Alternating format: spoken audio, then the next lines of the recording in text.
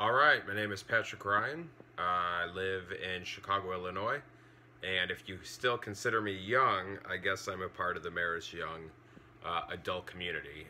Shout out to Matthew Fallon for this opportunity to reflect on the first reading during the second weekend of Lent.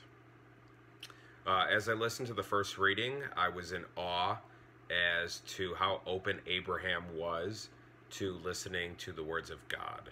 And not only that he listened, was open to listening to what God said, he was willing to follow through with sacrificing his son Isaac, because that's what he heard God telling him to do. This reading reminds me that I do a decent job of being open to listening to God's words in my work as a guidance counselor at Marist Chicago. But when I leave work and I'm out in my personal life as a brother, as a son, as a friend, a teammate, a roommate, a cousin, a nephew, an uncle, I'm not always looking and being open to hearing what God is trying to tell me to do.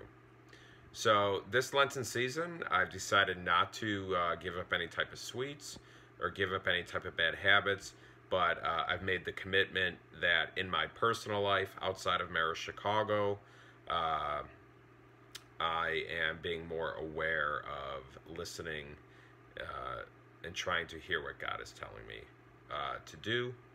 I'm looking to God to give me more direction in my life in the many roles that I play. It's not always easy. I don't have children. I can't imagine how Abraham felt when he heard God tell him to sacrifice his son. I'm not pretending that if I was in that situation, I would have done the same thing, because that's a great sacrifice. So I know that all of us out there during the Lenten season, we decide to make promises, make commitments. I know it's not easy. It's a challenge. I'm challenged every day. I find myself getting caught up in the non-stop cycle of life in all the roles that I play.